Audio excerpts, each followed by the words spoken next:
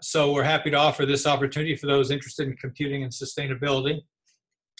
The virtual seminar series is organized by CompSusNet with support from the National Science Foundation and Cornell University. My name is Doug Fisher. I'm having trouble with my video today, so you won't see me.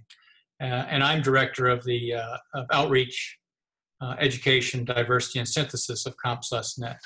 I and other members of the outreach team, which includes Professor Carla Gomes, Christiane White, and Rich Bernstein, schedule talks on computational sustainability regularly and post them at the URL on this slide. You can see previous talks there, where many are recorded and posted, and we'll be recording talks in the future and posting them. In 2 weeks, we'll have Professor Paul Fackler of North Carolina State University, who will be speaking on dynamic programming applied to natural resource management. During the webinar, you can ask questions through the question and answer facility on Zoom, which will be related to the speaker as time allows. Professor Leyton-Brown has indicated not just a willingness, but enthusiasm about an interactive session. So don't be shy about asking questions. We may wait until the end of the presentation in some cases. But if you have questions that you want to ask during the presentation, make it clear in your post. And if you want to, we'll elevate you to be a panelist so you can ask the question directly. Otherwise, we'll ask it. If you want to, anyone who wants to, go to the chat window now and say hi to all attendees so you know where to find it. We have CompSusNet has several social media outlets too, including Facebook, Twitter, LinkedIn, and the CompSus blog, which you can also find links to on the website. But I'm going to go ahead and say a few words about him, a longer introduction perhaps than usual, but he's a professor of computer science at the University of British Columbia, and he holds a PhD from Stanford University. He's co-written 2 books, Multi-Agent Systems and Essentials of Game Theory, and over 100 peer-refereed technical articles. He and his scholarship and his teaching have received numerous awards, and he has co-taught game theory to over 1 million students on Coursera. So we are indeed excited to hear from him today.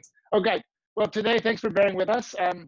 I'll be telling you about Kudu, which is a project that I've been involved in Uganda to build a mobile market for agricultural trade. And I guess maybe you've already heard a little bit about that in the introduction. I'm not sure what you've heard, but let's dive in. So the first thing I want to tell you about is that there's a really big group of people who have been involved in making Kudu a reality. Here's the kind of core collaborator team. We have a big group at Makerere University, and indeed this project began when I was on sabbatical at Makerere University. So John Quinn was a professor there, now he works for the United Nations. Richard Sachabule is a former PhD student there, now he's gotten his PhD, still working on Kudu. Neil Newman is a PhD student of mine at UBC. Craig McIntosh is a developmental economist at UC San Diego, and Lauren Berquist is a former student co-supervised by him from Berkeley, now herself a professor in Chicago. And I also have a couple of colleagues from Microsoft Research in New England, Nicola Merlika and Brendan Lucier, who are involved in the project as well. So really a big team of different people involved. And in fact, it doesn't even stop there. So we also have a bunch of different partners in Uganda helping to deliver the system. So AgriNet is a private agribusiness market company that we're partnering with in Uganda. ITA is a kind of grant management company that helps to make big projects a reality in Uganda. And then together with those 2 organizations, we have a team of, on the left, you can see our deal coordinators, who are people who go out and actually meet with different kind of clients out in the villages, help try to train them in the system, help build a network of people across the country who can work with us. And we also have a call center that people can call into, which you can see on the right here.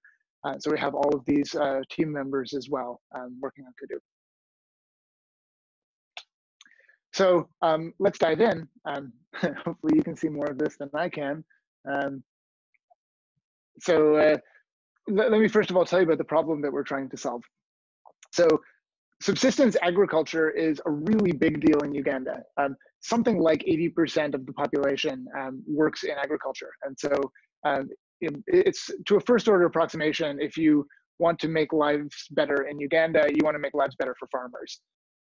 And when I went to Uganda, we looked at all kinds of different projects that we could maybe get involved in. We thought about problems to do with drug delivery. We thought about electoral reform. We thought about improving policing to make people's lives safer, and kind of on and on.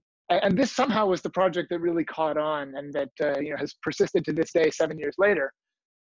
But so let me tell you kind of about the genesis of how I became aware of this problem.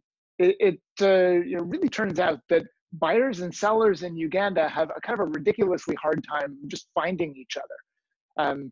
And anyone who has spent time in sub-Saharan Africa will be aware that infrastructure is just not what it is in the West, and so getting around in rural areas is really non-trivial. Roads are pretty choppy. There can be really terrible traffic. Sometimes there can be actual risk driving around, for example, being robbed or having money extorted by the police. So just even getting around is hard. People aren't necessarily that willing to go exploring, and furthermore, there's just really bad information about what's out there. So what often happens is farmers will just actually get a bunch of produce and wait by the side of the road, hoping that somebody will come along and buy their stuff. Conversely, in the cities, sometimes you just can't find what you want. So I would go down to the place where I would buy my food, which was just kind of the side of the road. There'd be people who'd lay out blankets by the side of the road, and they'd put out cucumbers and tomatoes and whatever it is that I would want to buy. And some days I would go there and there would just be no tomatoes, and there was no particularly good reason for that, because Uganda's a equatorial country with tons and tons of farmers who are all growing tomatoes, and people are very interested in selling their produce, but somehow it just didn't match up. So we started speaking more broadly to people to try to find out whether this was indeed a kind of persistent problem, or whether this just seemed to us to be a problem. And we found that indeed there are really robust arbitrage opportunities offered if you just kind of look at price data that indicates that something is really going wrong with the market. So what you can see in this graph here is prices for 3 different standard agricultural commodities in Uganda. Matoke is plantains. It's kind of bananas that aren't very sweet and that are used kind of as a starch, like potatoes. Maize, which is corn, and beans. So these are maybe 3 of the main staple foods in Uganda. And for each of them, we thought about both temporal and spatial arbitrage. So by temporal arbitrage, we mean if I was to buy some food at prevailing prices in one part of the country, according to historical price data that we got access to, and then I was to rent a truck and pay a driver and pay the fuel cost and transport it over to some other part of the country, and then sell it at the prevailing prices in that place, would I be able to consistently make money? And that's spatial arbitrage. Temporal arbitrage says if I was to buy some food at prevailing prices and rent a warehouse and pay for a security guard and pay for pest treatment and pay rent, and then some number of months later sell it at prevailing prices, and also pay the cost of capital, would I again make money? And what the graph is showing, I think in this case for temporal arbitrage, is that there were really consistent opportunities to make money. You wouldn't absolutely always make money regardless of how long you held the crop. But for example, if you were to buy crops during the growing season and then sell them kind of off cycle, there were pretty consistent ways of making money. Now we didn't do this because we wanted to start a Ugandan hedge fund that would in fact do this. But we wanted to investigate this because from an economics point of view, this is really a signal that something is going wrong in the market. An efficient market wouldn't have the property that that people were able to make giant amounts of money buying something in the market and then reselling it at another time or in another place. The only way that can happen is for there to be really substantial inefficiency in the market. Another way of thinking about this is that if these kinds of opportunities existed in more stable markets like our own, you would imagine that some third party would, in fact, do this thing. They'd buy the crop and hold on to it for a while and then sell it and so on. And that would arbitrage away these price differences. And then you would end up, once again, with pretty consistent prices. So this shows that somehow the market's really not working. And that encouraged us to think that we maybe could help make things better. Let me pause for a second. I see some of you talking to each other, and I want to make sure that I'm actually making noise. Are you guys in fact able to hear me? I'm really doing something here. Okay. Nothing would make me sadder than if I was standing here alone in my living room talking about Kudu to myself. No, we hear you well. Okay. So here then is the kind of story of Kudu. Here's what we aim to do. We want to take farmers who live out in the villages and link them up with markets in the cities. So I should say all of the pictures in this slideshow, I didn't get them off Google Images. These are pictures we took ourselves in the project.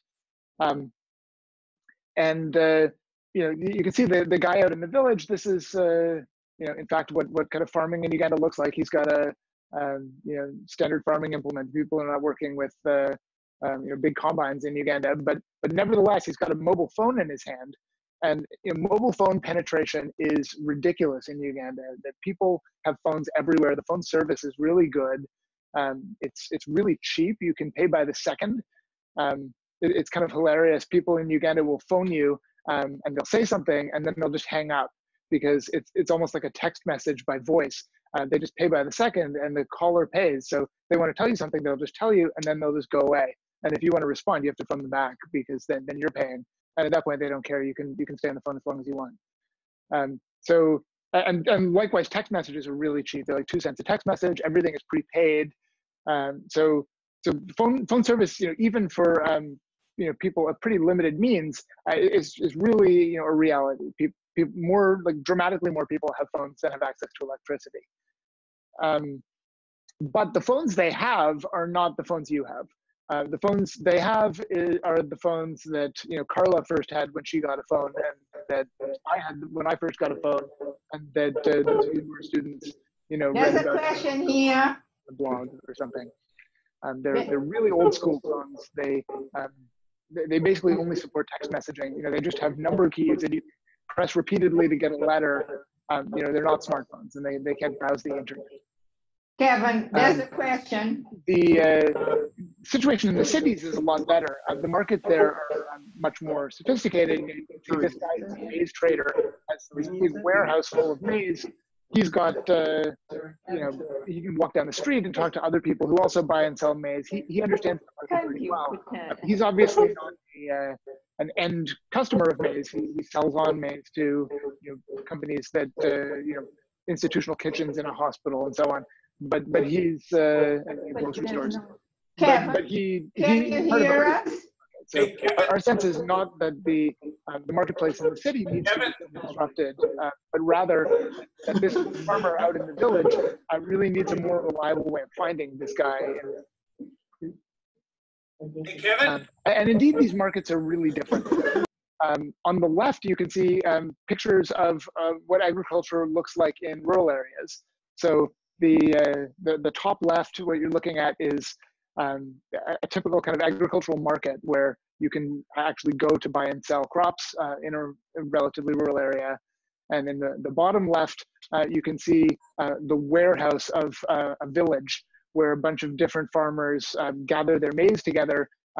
They grind it up using a machine that the village collectively owns, and then they sell these sacks of milled maize, sometimes transporting it with the bicycle you see in the back of this warehouse. And this is in a village in a fairly remote place. On the other hand, on the right-hand side, you see a market in Kampala where every morning these trucks overloaded with different agricultural commodities. And here you're looking at matoke, this plantain I was telling you about. They all kind of descend here at like 6 o'clock in the morning. and everyone buys whatever they can get and disperses it throughout the city and to sell it in local markets and so on. So very different scales, very different levels of efficiency. Oh, and I guess when I paused before, what I had meant to say but forgot, maybe Warren has said this to you already, is I really want to encourage all of you to interrupt me just at any point that you have anything to say. I think it's much more interesting for all of us if you just interrupt. And I see Carla waving with enthusiasm. I don't know if that means that she has something to say. Well, we have been trying. Can you hear us? I don't hear anything. Can you hear me? Are we at a point where I should So be you hearing? better have a good question. No. Kevin, can you hear us now? Okay, seriously. Yeah, we've been trying to talk to you. Let's see. Kevin was coming through Okay. just fine with me. Yeah, I see you now. Oh, yeah. Various talking heads. I really seem to have a difficult time with my audio. It was, guys, everything was coming through fine here. No, we could hear him. He We couldn't can hear us. hear him, But he Oh, he can't hear couldn't us. hear us. I see. but he cannot hear us. I can type your question. I was just curious. So Okay, infrastructure, so here's the deal. I can hear you. infrastructure in terms of telecommunication is very good. That's what. Am I, I was just am I still making noise? I think I am. Yes. why the Okay, quality I of can hear you. infrastructure is such a difference. Let's do it like this. Was somebody trying to say something? Yeah, go ahead now. Can you hear me now? I can. Yeah, Okay. this is Okay, a perfect. technical nightmare, but I think we've got it working. So please Okay. go ahead. So, I was just a little bit curious. You said the road infrastructure is very bad, but it seemed like the telecommunication infrastructure is pretty good and the people are using cell phones a lot. I was just curious why there's such a big discrepancy, because my guess would be the government is responsible for both of them. No, I mean, I think that's exactly it. The telecommunications infrastructure is the result of private corporations, and the road infrastructure is the result of government. And, corruption is a really huge problem. We were shown when I was living in Uganda, a friend who's kind of a democracy activist, and she showed me how road contractors, the government would give a kickback, and then they would lay a very thin level of asphalt rather than the appropriately thick amount of asphalt it's supposed to, and then it would just wash away in the first rain. I mean, this is a story she told me. I think the other thing is, frankly, it's much easier to deploy a few cell phone towers here and there than it is to have good roads everywhere. And you can monetize cell phones. I mean, the cell phone companies in Uganda are very competitive, profit-making entities, whereas roads are paid for by taxes, and corruption and poverty are kind of endemic everywhere. So the Ugandan government doesn't have a lot of money. So yeah, I think these are just really different things. But the amazing thing about telecommunications in Uganda specifically, and from what I understand in much of sub-Saharan Africa, is it's just kind of one institution society that works ridiculously well. Mostly because it kind of leapfrogged in, so there isn't a previous widely dispersed telecommunications base that it disrupted. It's really kind of the first phones people have had. I think partly because you only have to put up towers here and there. You don't actually have to run wire all over the country. But yeah, it actually it really does work surprisingly well. Thanks for the question. Thanks. While we're paused, while I can hear you, is there anybody else who has something they'd like to ask?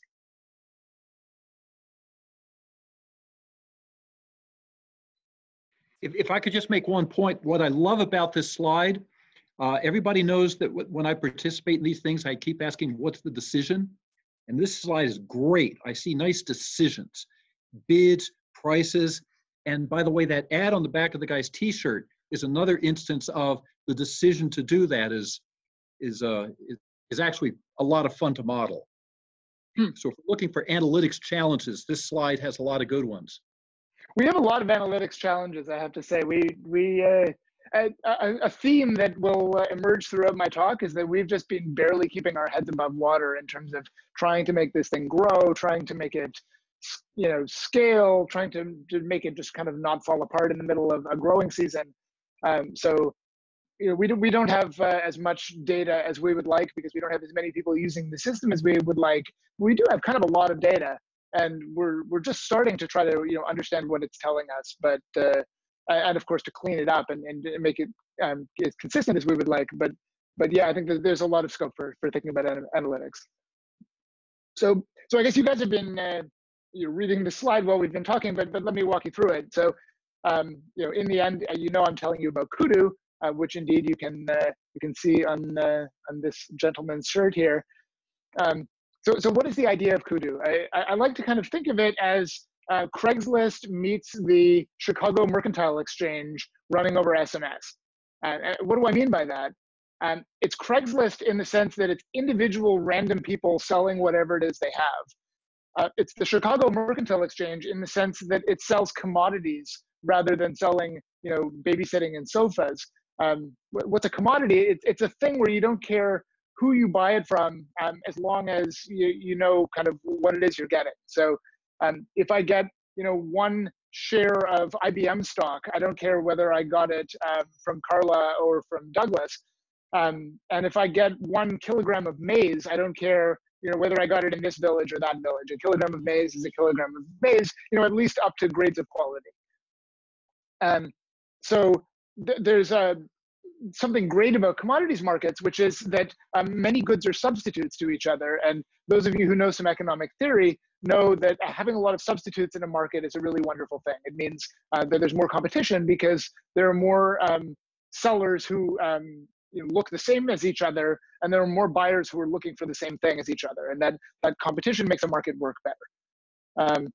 Now, the really tricky thing about Kudu is that everything can't run in a web page because our customers can't see a web page. We need to make everything work either by people phoning each other or by sending SMS messages to mobile phones. And that's really the design constraint. If you were to run something like Craigslist for crops, you might just make it look a lot like Craigslist. You might just have people just post, here's, I've got 13 tons of maize, and I live in Mbale, and here's my address, and come get my maize if you want it.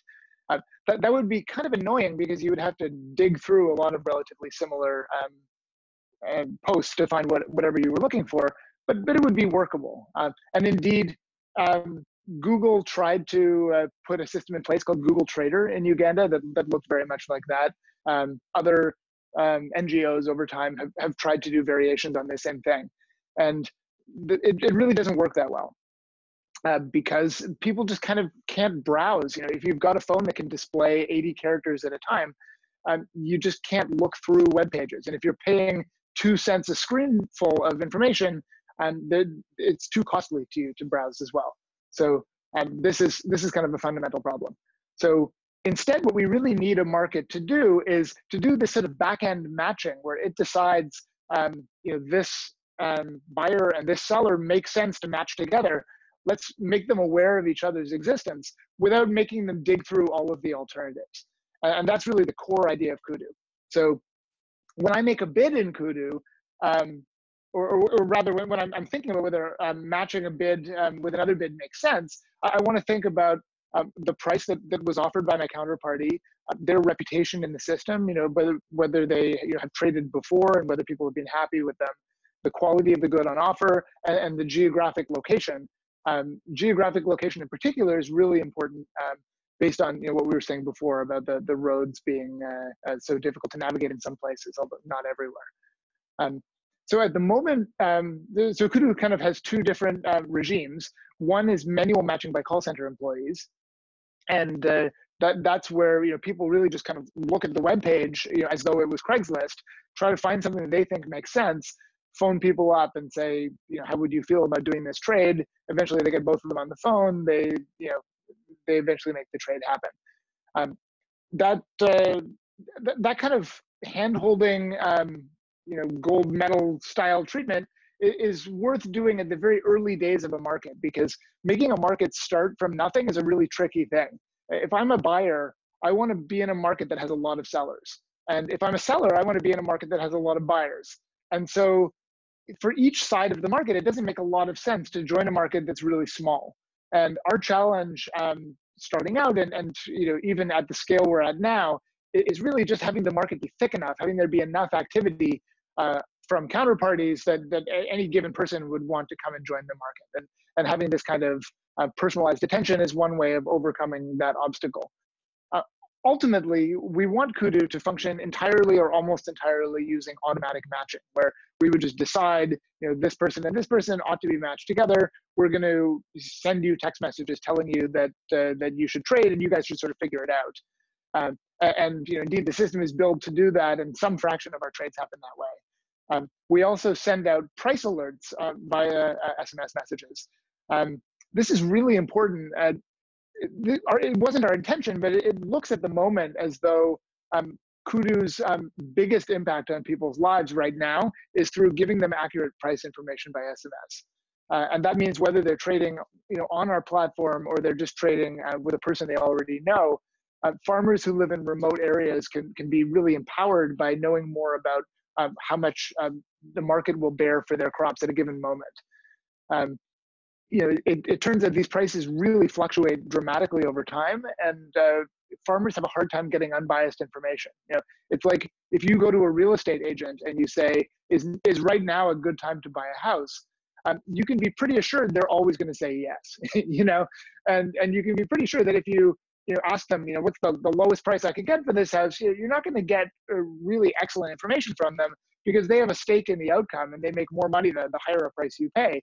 And they're more interested in the trade than you getting a good deal. So it's hard to find a party you can talk to in a market that will give you unbiased information about what prices are. And really the only reliable way of doing that is to watch trades happen and to tell people prices that are based on actually seeing trades happen. And there are a lot of price advisory services in developing countries. There's several in Uganda. They always kind of come and go with time. But almost without exception, as far as I'm aware, they're not based on actually watching markets operate. They're instead based on surveying people. So you kind of go, ask a bunch of traders, how much are you paying for maize? And of course, the problem with that is the traders know how this information is going to get used. And so they don't necessarily tell you the right number. They might tell you they're paying a little bit less for maize than they really are because they know that'll come back to lower prices for them, and there's no particular reason for them not to. So these price alerts are kind of a big deal, as it turns out. And when we actually went out to villages to meet farmers, many of them thought Kudu was a price alert system. That's actually what they thought the word Kudu even meant. So, oh well. Let's see if I can change the slide. Okay, so here's a picture of our recent traction showing a cumulative density function of the number of users we have on Kudu versus the date. So back in 2012 is when we first launched our pilot after my sabbatical in Uganda in 2010. And we eventually built the system out and got it actually working and advertised it a little bit. And I guess just in the beginning of 2013, maybe we started to have some users. And we did this initial pilot. We got kind of a few thousand people to use the system. We were pretty happy with it. And then, we didn't have any more funding and we sort of moved on to other things. The system kept running. And oddly enough, in the logs, like now and again, somebody would trade some crops on it, but it wasn't really working at any scale. And then kind of in mid 2015, we decided to get serious about it again. And we were approached by Craig and Lauren, who were going to do a big development economics study of agricultural trade in Uganda. And they wanted some kind of platform that they could use to run electronic trading alongside a big study they were going to do anyway about certain interventions that had to do with guaranteeing that a trade would really go through, or different kinds of marketing, various sorts of treatment control kinds of experiments. And so we used this as an opportunity to reboot Kudu and to get a much bigger team going. And you can see we've, in the last year and a half or so, had really enormous growth. So now we've broken 20,000 users who've ever used the system. you can see that this graph is sort of spiky. It goes up and then it plateaus and it goes up. That's because there are 2 growing seasons a year in Uganda, given that it's equatorial. And that means there are periods when a lot of agricultural trading happens, and there are periods when no one's harvesting anything, and there's less going on. So that's why you see these sort of ramp ups and then flat parts. And one of the growing seasons is bigger than the other every year. But you can see things are getting bigger. Another thing that's really great about Craig and Lauren's study is that they have the ability, frankly, the know-how to actually interview traders and farmers and find out whether trades that were posted on the system and that were brokered by the call center in fact happened. So they will literally phone people up and confirm that something that looked like it was going to be a trade actually happened, that the guy with the truck showed up and picked up the 10 tons of maize. And so here's a picture of all of the verified trades that we know about. So this doesn't mean that absolutely no other trading happened on the system, because we may have failed to verify all of the trades. But these are trades that we know for sure did happen. And that's why it's 0 before 2016. It doesn't mean that actually nothing happened on the system before then, but it means that we didn't actually know about any trading on the system because we didn't verify it. So what you can see here is that we have we've done getting close to $2 million US in cumulative value of trades on the system so far. So it's a real money market. People are really exchanging crops for money on our platform. Overall, maize is responsible for a pretty big fraction of the trades on our system, which makes sense. It's one of the most traded commodities in Uganda. And then we have a bunch of less important crops, but together they still add up to a pretty significant amount. And they've been growing more slowly than maize has, or we've seen that growth more recently. And I think that's again a story about market thickness. If you're the only yellow bean trader on Kudu, then Kudu is not very useful to you. So you need to kind of wait until we manage to attract enough people who are interested in trading that commodity before the market is useful. And you can see, sort of this past summer, we sort of hit the point where many of these other commodities were useful to trade. Again, I should ask whether anyone has any questions, because I suspect you might be too polite to interrupt me. Does anyone want to ask anything? Perhaps not. Okay. You can hear me though, right? I sure hope so. Yes. Do you have a question? Yes. Okay, good. Can you hear me? Yeah, I can. I'm wondering, wait, can you go one slide back? Yeah. Okay. I'm wondering why there does not seem to be any trades going on between March and July. There are trades between March and July. You're talking about March and July 2017. Yeah. And if you look at the blue line, that's trading maize. So you can see there that there is quite a lot of trading happening. But again, you see the effect of different seasons. So you can see that there's a sort of flat period between sort of May and August when farmers are growing things rather than trading. So there's a period of relatively less activity. Some people kind of stockpile crops and sell them in the off season. So that's why we don't have absolutely no trade happening. But there are sort of certain periods of time when everyone has just harvested crops, and if you're a farmer who lives on a couple dollars a day, you don't necessarily have the financial wherewithal to hold onto your crops for months at a time. So this is why people tend to sell all of them in time. And often people have taken out loans to buy their seeds so they can even have something to sell, and they need to pay those loans back, so they need to sell their crops as quickly. Thank you. Okay, so here's a picture of trades that have happened on our system. So it's a bit of a messy plot to see, but what I want you to, so this is a picture of a sort of slightly zoomed in map of Uganda. You're seeing sort of 80% of the land area of Uganda in this picture. Of course, all of you know what the zoomed in map of Uganda looks like, so you don't need me to tell you that. And what you can see here is an edge between 2 points every time a trade happened that connected those points. And the edge is colored by the crop that was traded. So unsurprisingly, you can see a lot of maize getting traded. We knew that already. You can see that most of the soya trading, both buyers and sellers, were in the north. You can see there's some locality to where some of the trades happen. The opacity of the edge is showing the volume of trade that was carried on that edge, which isn't very visible in this figure, but that's why the colors are a little bit different. And so, what I want you to take from this figure is it may be best kind of conveyed by this CDF that I'm going to overlay here. What I want you to take from this is that there's a lot of short trading, but really long distance trading does happen too. And this really reflects the fact that, notwithstanding what I said before about the quality of the road network, kind of trunk roads are not terrible. They're not fantastic, but they're not terrible. They're sort of at the grade of like secondary roads in the United States, like the road from Ithaca to Syracuse, kind of grade roads, like not a highway. So you can kind of get around long distances if you want to, and it turns out to be worth it to people. And particularly these long distance trades are ones that our system matching people really makes a difference, because somebody who's traveling this kind of distance, hundreds of kilometers, is really likely finding somebody that they didn't know about before.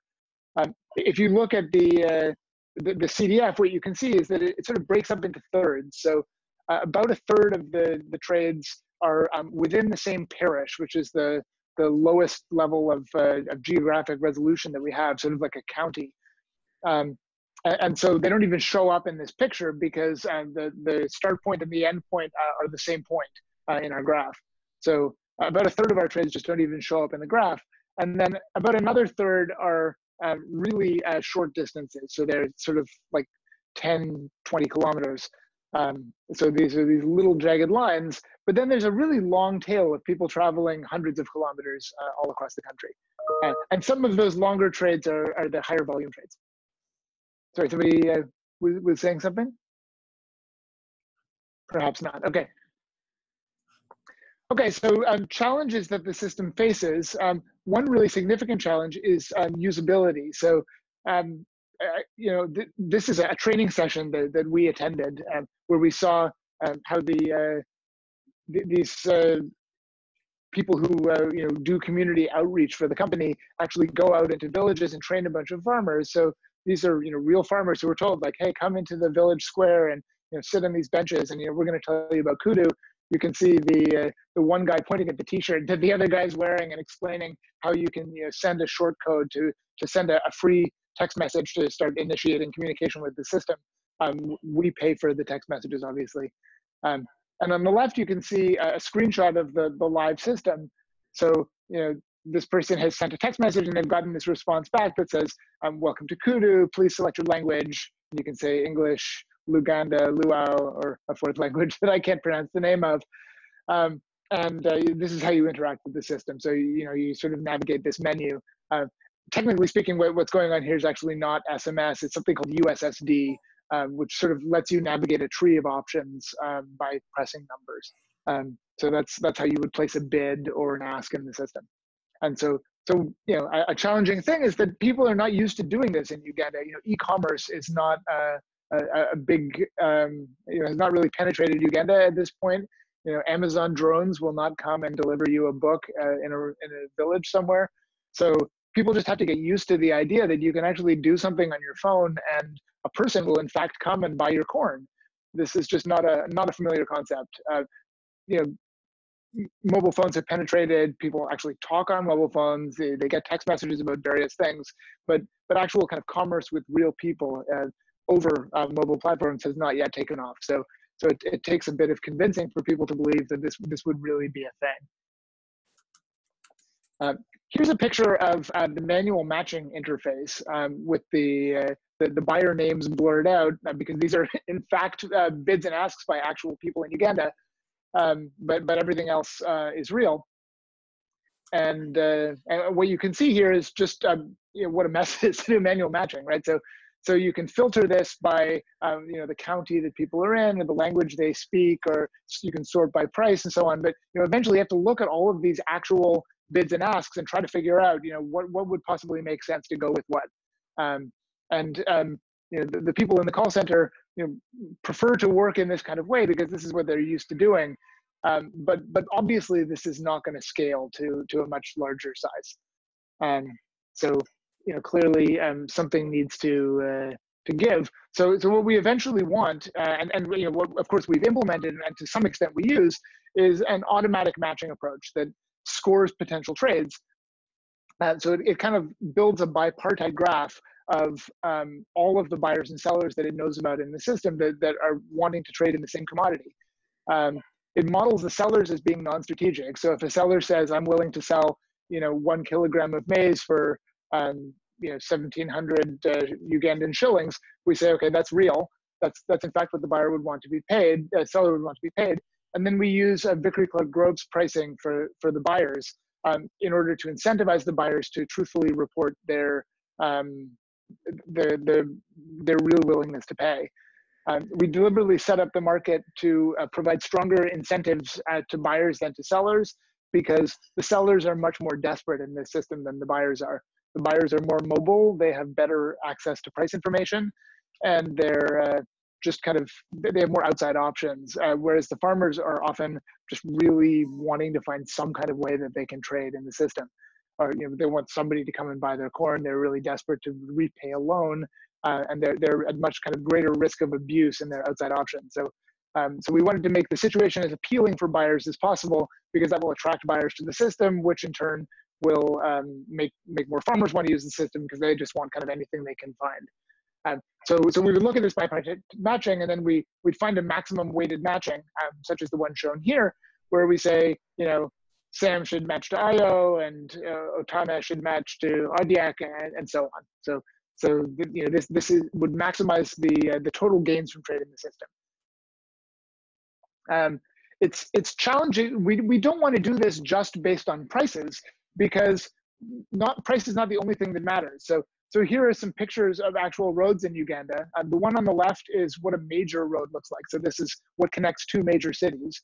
And the one on the right is a fairly good quality sort of main road that goes out into the villages. But you can see if you're driving a 13-ton truck, overflowing with bags of milled maize here, you're not going to make more than sort of 10 or 20 kilometers an hour driving along this road. So you're going to care which kind of road it is that you're being asked to travel on. And if it's the one on the right and you want to go 100 kilometers, that might just be a non-starter for you. So something we've really grappled with is trying to build accurate enough sense of how terrible it would be to travel different routes, and then to weight the prices accordingly. So to have some model of the value of people's time or the fuel costs, and to weight trades appropriately.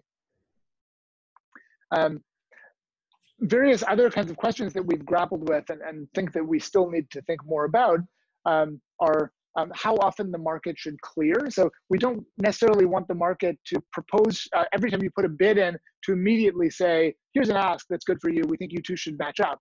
The reason is market thickness. We want the market to have enough opportunities to trade that we sort of let bids and asks build up for a little while, and then we sort of find a bunch of good matchings together, rather than sort of picking off a good trade every time one thing comes in. But on the other hand, if we ask people to wait too long, then they might just go off and do their outside option. So we need to kind of think about how to get that right.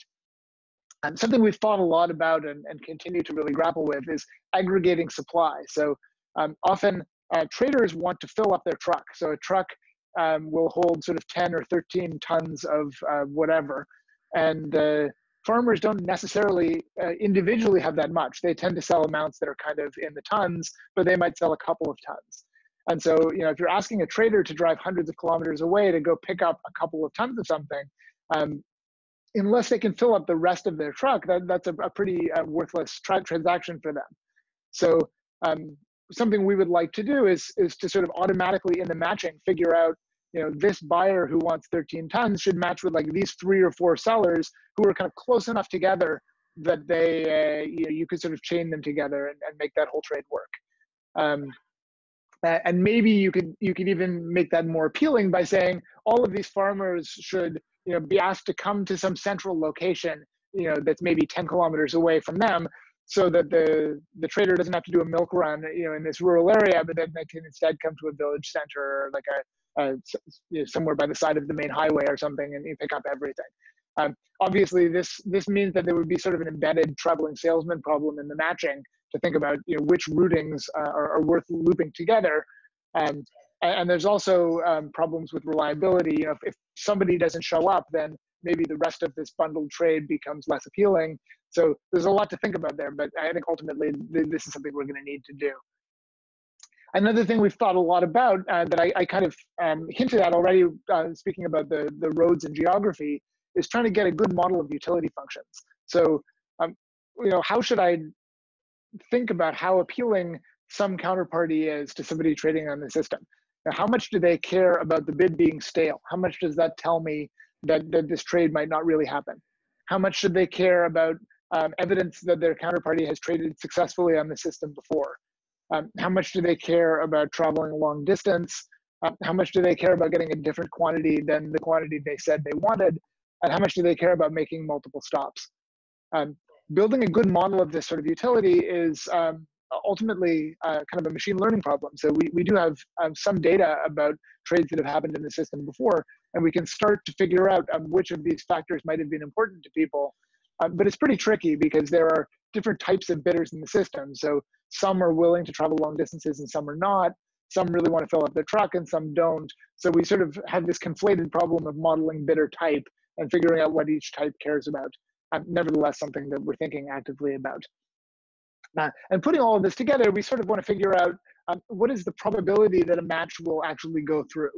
And if we can figure that out, then that gives us a good ability to think about which matches to propose. Because a match where there's a big gain from trade, but probably by the time we actually make contact with this person, they just will have sold their stuff to somebody else.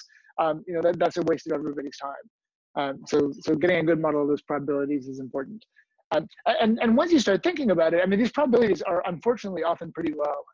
They can be sort of 10% maybe that a match that looks good on the system, would actually be able to be brought to fruition because of all of these outside options people have and their unfamiliarity with this kind of trading and so on. And once you realize that's the case, you start getting a little pessimistic about global clearing at all. If I solve this weighted bipartite matching on the entire country, I decide, this is maximizing social welfare. But on the other hand, if 20% or 10% of those trades are actually going to happen, what does it matter that I found a global maximum? Maybe this has so little to do with the optimal problem that I solved that the global clearing is almost a distraction. But at the same time, of course, as computer scientists, as economists, we care about the idea of global efficiency. We care about solving optimization problems. We want to somehow bring these ideas together. So something we're actively building right now that we're kind of excited about is a kind of hybrid approach that would allow the call center employees to still kind of have a degree of manual control and work with one person at a time, because that really seems to be the model that at the scale the market's at right now is working. But they would still take a global perspective and do more automated matching than is happening now. So we're essentially building an interface where the call center employee can kind of see all the bids in the system and they can talk to somebody on the phone and try to find something good for them. But we're going to sort all of the bids in the system based on how good a particular matching looks from the perspective of this counterparty, taking into account a global match. So we're not going to make it easy for Sam to get suggested Tom if Tom would really prefer to trade with Agua.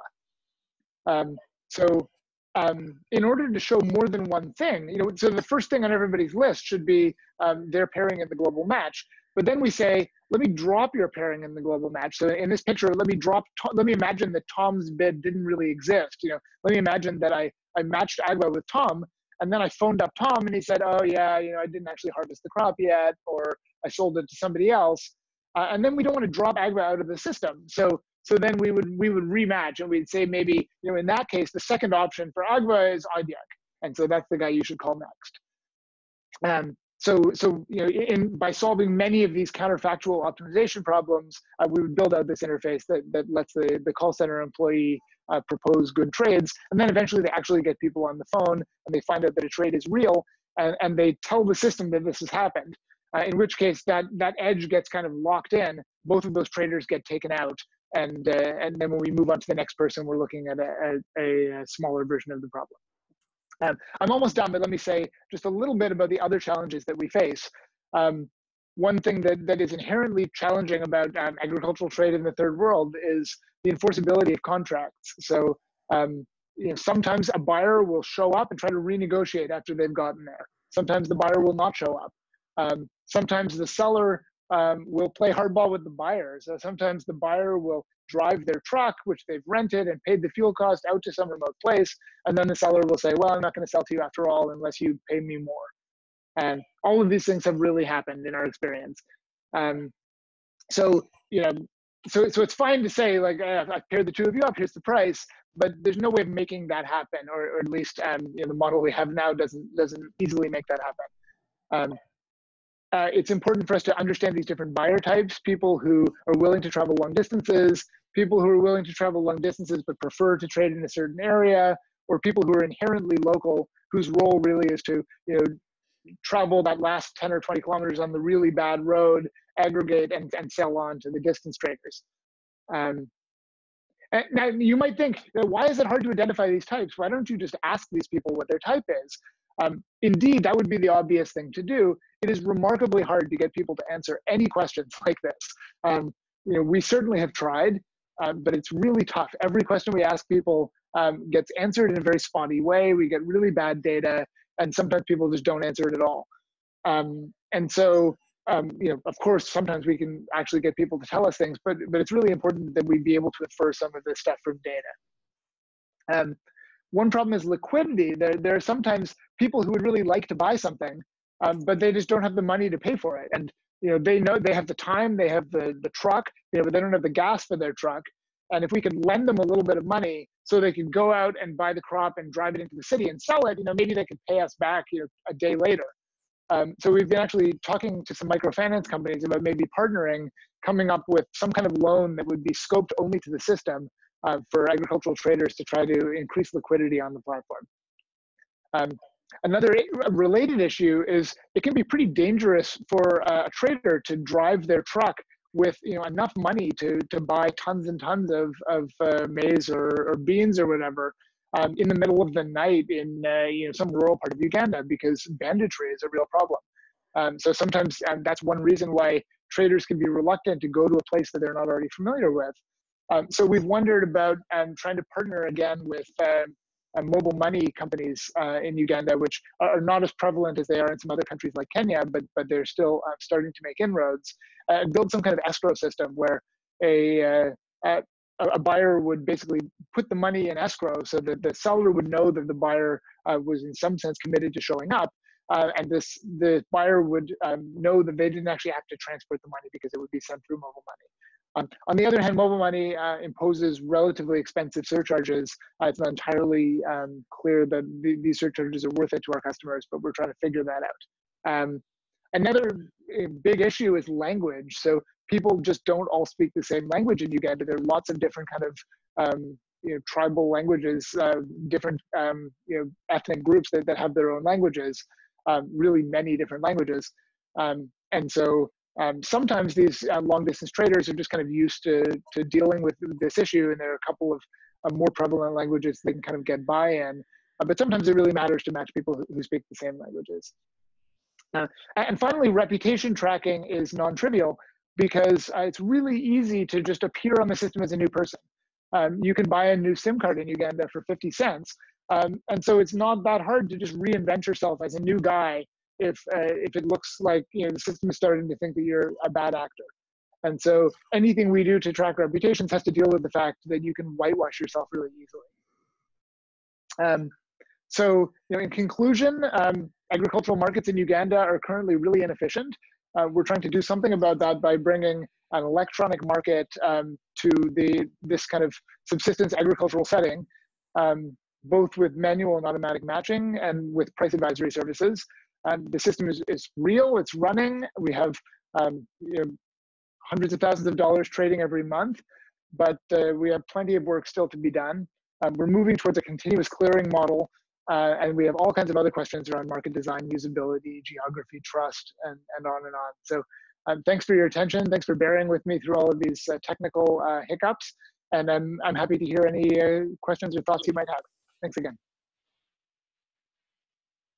Thank you, Kevin.